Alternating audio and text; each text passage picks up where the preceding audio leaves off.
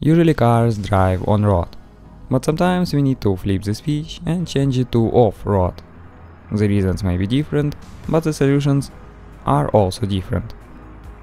You can go on off-road on a regular sedan, like a Toyota Corolla, you can go to a higher level and take an SUV, or even higher and take a Jeep, to drive without problems anywhere.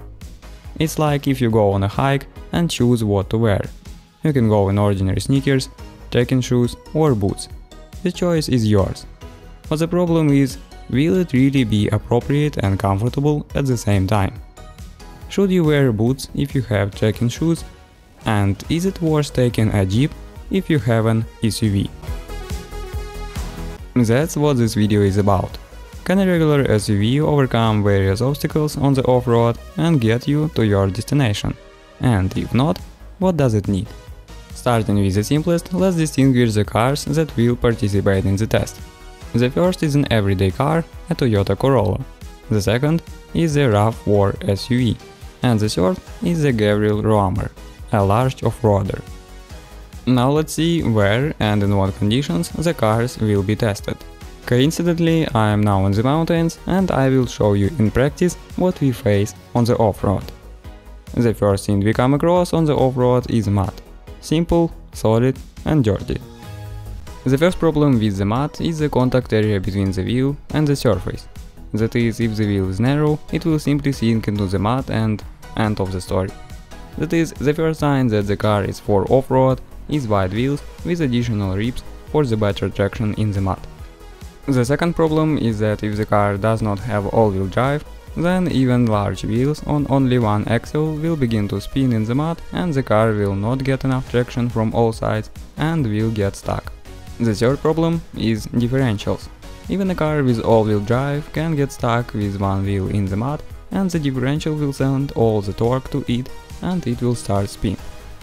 That is, we need either a limited slip differential or a locking differential. That means even from very beginning we got three key features: wide wheels, all-wheel drive and limited slip differential. Now let's conduct the first test. These three cars will drive through a strip of light mud at speed. Let's see what the difference will be in the end.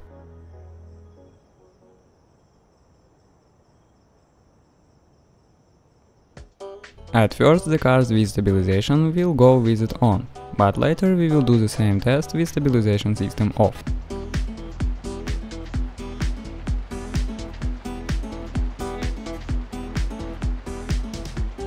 And the Corolla's result is 14.7 seconds.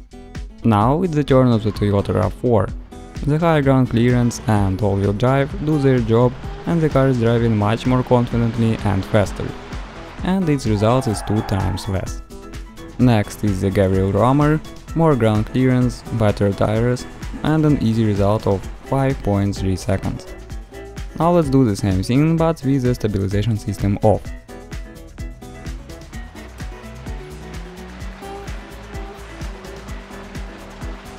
As I expected, the Corolla passed better with result in 9.6 seconds, because the wheels were not limited by stabilization.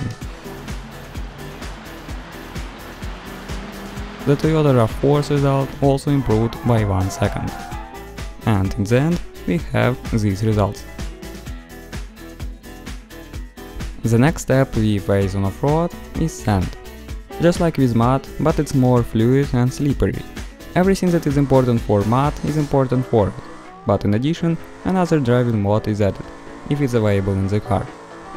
Newer cars are equipped with different driving modes, such as comfort, sport, and some for off-road, like mud, sand and snow. In general, these modes will change the behavior of the stabilization systems. The electronics will monitor the slippage of the wheels and, if necessary, will block them. Our cars on the test don't have such features, but we still will put it on the list of desirable features for your ideal off-roader. Another problem is rocks. This is where it gets more interesting. You can just handle it with wide wheels. On rocks, you begin to realize what a regular SUV lacks, and it lacks a ground clearance.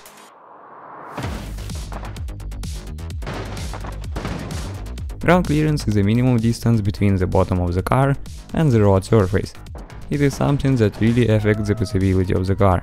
It is very easy to get stuck with the bottom of your car on some bump or stone. How can you increase ground clearance? Larger wheels are the easiest option. A more difficult one is to modify the suspension of the car. Also, another problem arises on stones: the protection of the bottom of the car. No matter how high the ground clearance is, the chance of hitting a rock with the bottom of the car is quite high, and in that case the car will need engine protection. Therefore, on off-road cars you can often see metal plates that are located under the engine to protect it. That is, from the stage of stones we have two additional characteristics: higher ground clearance, meaning even larger wheels or modified suspension, and bottom protection. During the test we can see that the Corolla immediately got stuck on the rocks. The RAV4 is a little hard to move, but thanks to the higher ground clearance and all-wheel drive it was able to overcome this difficult obstacle.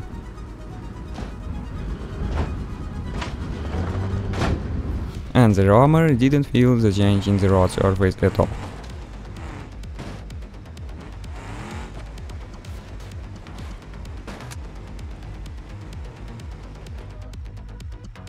And another problem we face on the off-road is the angles of approach and dismount.